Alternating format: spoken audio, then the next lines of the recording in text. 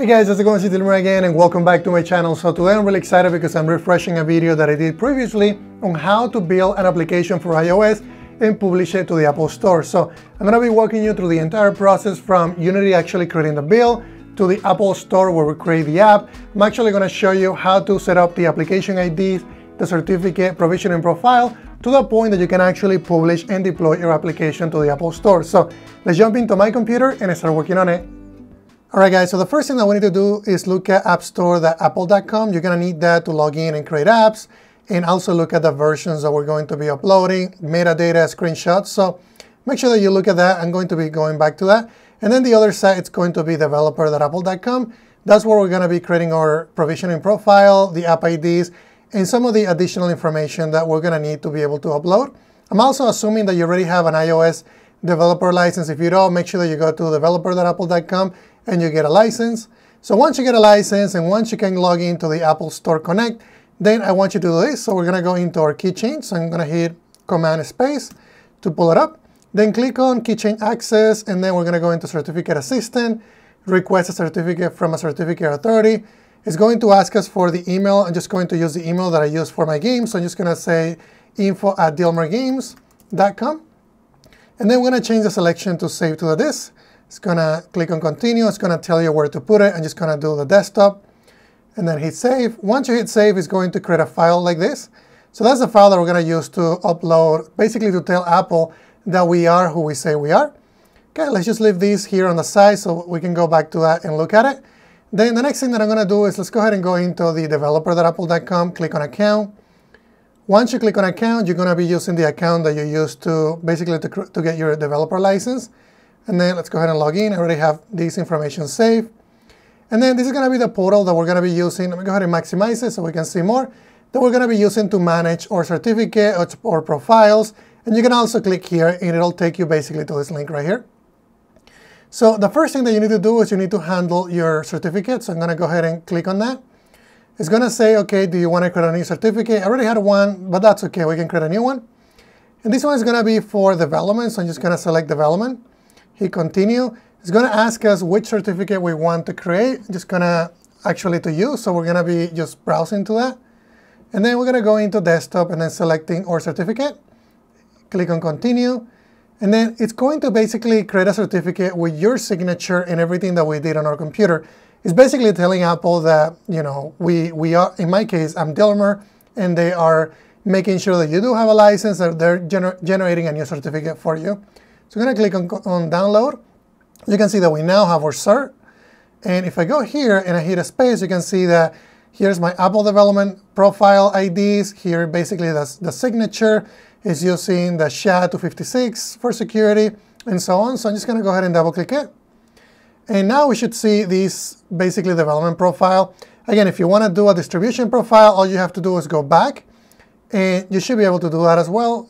Click on add. And then you can say Apple distribution. That's going to allow you to basically do submissions to the Apple Store or for ad hoc. The process is exactly the same. So I'm going to go ahead and go back. So now that we have these, what else do we need to do, right? Now we need to do, let's go ahead and look at identifiers. So I already have an application. So let's say that this is your mobile application that you're building. In my case, this is just a demo, so I just call it AirDrop. So click on File and then Build Settings. And make sure that you click on iOS. In this case, this is for iOS. And then click on Player Settings. I'm going to close out of this. And there are a couple of things that you need to have right. So the one that we need to look at is the bundle identifier. This one is really important. And then, of course, your company name, product name, and version. Those can be anything. I would make sure that the product name matches the last part of the bundle identifier. And then this is basically your domain in reverse. And then the version and the build number. And that's basically everything that you need to do here. So just remember this bundle identifier because we're going to need that. I'm going to go ahead and copy it. And then what I'm going to do is I'm going to go ahead and build it. And just go ahead and do build. And it's going to give it a name. I'm just going to say AirDraw and then save it. Okay, so while that's building, it's going to create an Xcode project, but we'll go back to that in just a minute. We need to do a couple more things. So it's going to start here. There we go. And I'm just going to move these to the side while it's building. Okay, so the next thing that you need to do is we go back to developer.apple.com. You're going to go into identifiers. And you can see that all my games are here. A lot of the games, some things that I'm prototyping, they're all going to be here. So what I want you to do is click on Add. And it's going to tell you, these are all the different things that you can register. I'm going to register an app ID because we're creating an app. And then it's going to tell you what the type of the app is. I didn't even know this existed, but we're going to create an app, right? So we're going to do app, and then hit continue. And this is going to be the description. This is going to be AirDraw app, and then you can put anything you like there. The bundle ID, I'm going to be explicit, so I'm just going to say, I'm just going to paste it. This is what came from Unity, com.dilmergames. So in your case, it's going to be com, and then your company name, and then the name of your app. If that is not available, it's going to tell you that it's not available, so just make sure you come up with a unique name. And then this is not basically, this could differ to the name of the app, but in my case, I'm going to make it, if it's not available in the App Store Connect, we can just tweak it. But this is just unique to your company. Okay, so I think that's everything we need to do here. This is going to be some of the services that you're going to be including in your application. In my case, I'm just going to leave everything as it is. But if you were using Maps or if you were using iCloud to save the information, then you want to make sure that you enable those. Okay, so now let's go ahead and click on Continue, click on Register, and then it says an attribute in provided entity has an invalid value. Let me see what I did incorrectly. Let's go ahead and click on Register.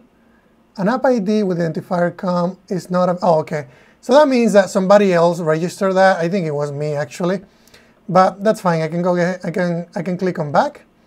And then what I'll do is let's go ahead and draw AirDraw test. I think that's fine for this demo. But you get the idea by getting the error that it was already taken, and I think it was me already that took it. And then register.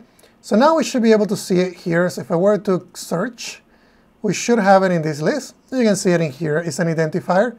Okay, so now we have an app identifier, we have a certificate, but we don't have a provisioning profile. And a provisioning profile is what Xcode is going to require in order for us to push to the device and also to push to the store. So let's go ahead and create one. So go into Profiles, click on the plus symbol here. I'm going to be doing iOS app development, so click on Continue. And then it's going to tell you here what the app ID is going to be. I'm just going to paste what I have in the clipboard.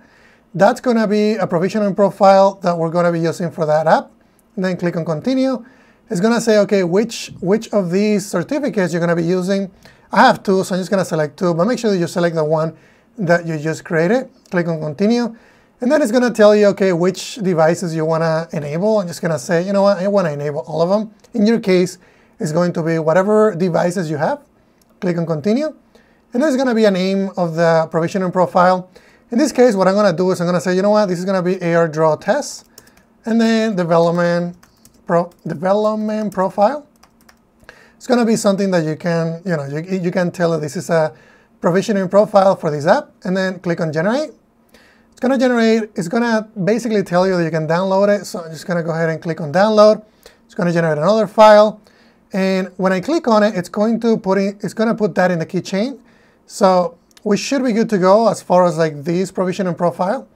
So now that we have that done, let's go ahead and go back into the Apple Store Connect. And I'm going to go ahead and log in. And then it's going to ask us for a password. And let's go ahead and hit enter. This is going to take you to the dashboard so you can look at apps, analytics, sales, payments, and so on.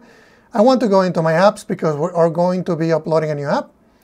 And then you can see that I can look in here if I wanted to see, the apps that I already uploaded and they're available in the store. Then you can look in here, or I can create a brand new app. So what I'm going to do is I'm going to create a brand new app. Sometimes there's a delay, on how long it takes for the app ID to be available in the App Store Connect, because these are different portals. I don't know if Apple have the systems in the same environment, so it used to take a little bit of time. So if you don't see it when we click on create a new app, it might just tell you that it's not available. Okay, so your pay application agreement is outdated. Let's go ahead and, okay, that's fine. Let me go ahead and accept the agreement. And it's gonna say, okay, so you might just need to, agree to the terms. We basically are selling our lives to Apple in a way. They just have this giant agreement that you have to agree on. Basically says you have to agree if you want to have your app in our store. So I'm just gonna say yes and agree. And it should be done here in just a second. There we go. Looks like it's done. So now let's go ahead and go back into App Store Connect. And let's see if we can create a new app. I'm gonna go into My Apps. And let's give it a second here. I'm going to click on the plus symbol and then new app. Now we should be able to go in here. This is going to be an iOS app. And this is basically AR Draw Test. So I'm just going to say AR Draw Test. Hopefully this name is not taken. This name has to be unique in the store in order for you to use it. In my case, I don't think that's going to be taken, but it'll tell us if it doesn't. And then the language is going to be English. The bundle ID, oh, it's already available. So sometimes that takes a little bit of time. So I'm just going to say, OK, cool, I'll just use that. And SKU, I'm just going to use a unique ID. And then it's going to be AR Draw Test 001, something like that. And then user access, this is if I had multiple users. Let's say that I had a developer. I didn't want them to see the financial information. Anyways, you can constrain that here. And then I'm going to click on Create. And it should not take too long, but while that is running, what I'm going to do is I'm going to go ahead and go back into, let's go into Unity here and see if the build finished. And I know that it finished because it says build completed. So I'm going to go ahead and minimize it. And let me see, I'm going to make this a little bit smaller and see if we have, OK, so we have our AR Draw application here, which is great. Just going to keep that there. OK, so now that we created an AR Draw Test application, now we can look at the activity here. And I believe the activity will show us all the builds that are uploaded. And if it doesn't, we'll find it. OK, yeah. This is where all your builds are going to be included. So in our case, we haven't uploaded any builds, so this is empty. But if we go back into the App Store, this is all the information that you need to populate when you upload to Apple. And in fact, somewhere in here, we also have if we go into, I think it's under App Information, you can see that this is the bundle identifier, which is the one that is going to match our build. OK, so now what do we need to do to build it? Let's go ahead and open it up. So once you have this build from Unity, you're going to open up the Xcode project. So what I'm going to do is I'm going to go ahead and open up the Xcode project. And it's going to open Xcode, so make sure that you have the latest version of Xcode. I'm just going to show you what I have so that you have an idea. Let's go ahead and click on About Xcode. This is a version that I have, which is 12.1. I believe that's the latest. And then as far as the operating system, if you wanted to know what I had, just to make sure, I have macOS Catalina version 10.15.6. And these are some of my specs, just in case if you guys are curious. OK, now let's go ahead and click on Unity iPhone. And remember, this display name should match the display name of in Apple. Otherwise, Apple might reject it. So I would recommend that you do that. And then also the bundle identifier, remember, we changed this to test. So that needs to be test. And just so you know, I click on Target and then Unity-iPhone. That's where you'll be able to see this. And then everything else, I think it's OK. And then obviously, you're going to have to populate your images. So this is going to be your app icon and so on to get it ready. I'm not going to go through that because I want to keep these specific to certificates and also provision and profile. So now that you have these, you need to actually upload it, right, to Apple. So what I'm going to do is I'm going to go into signing. And this is the part that is important. If we don't have the certificate set up, this won't work. So what you need to do is you need to select a provision and profile. In this case, it doesn't look like, oh, actually it does have it. So you can see it here, AR Draw Test. That's the one that we created in this portal, developer.apple.com. So now that it knows that it exists, it's showing that as an option. If you open this Xcode for the first time and you haven't never logged in to Apple, make sure that you go into Xcode and then go into Preferences. And then under Preferences, you're going to go, I think it's going to show you General by default, and then click on Account. Here you can log in with your credentials. I already have my own credentials here for different accounts, but in your case, you would need to log in with an Apple ID. You hit Continue. And this is going to be the email that you use to create your license. So make sure you do that, and then you're going to click on Download Manual Profile. It's going to download everything that you created on the developer.apple.com.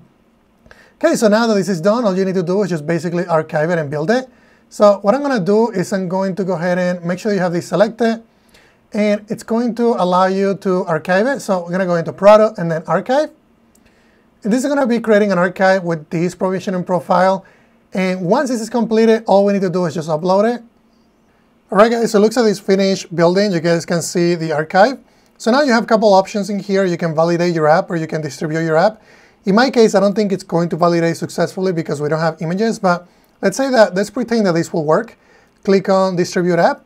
And this is the next thing that you need to do. We're going to be uploading the application to App Store Connect. So make sure you select that and then click on Next. And then you need to do Upload. So I'm just going to do that and then hit Next. It's going to analyze and make sure that you have everything set up correctly. So we'll just wait until that part is completed. And then if you want to include Xcode for iOS development, you can enable that option. Also upload your app symbols. This is so that you can get more error information. It's going to go ahead and leave them as default. Click Next. And then we don't have a distribution profile, so it's not really going to allow us to upload it until you do a distribution profile. But make sure that you do that. Go through the same process that I just showed you, and that should be everything that you need to upload to the Apple Store Connect. Thank you very much, guys. All right, guys, thank you for watching this video again. If you guys have any questions or suggestions, please let me know in the comments. Also, be sure to check me out on patreon.com, where I'm basically posting early access source code, also what I'm doing behind the scenes. So if you have additional questions, please let me know. Thank you, guys.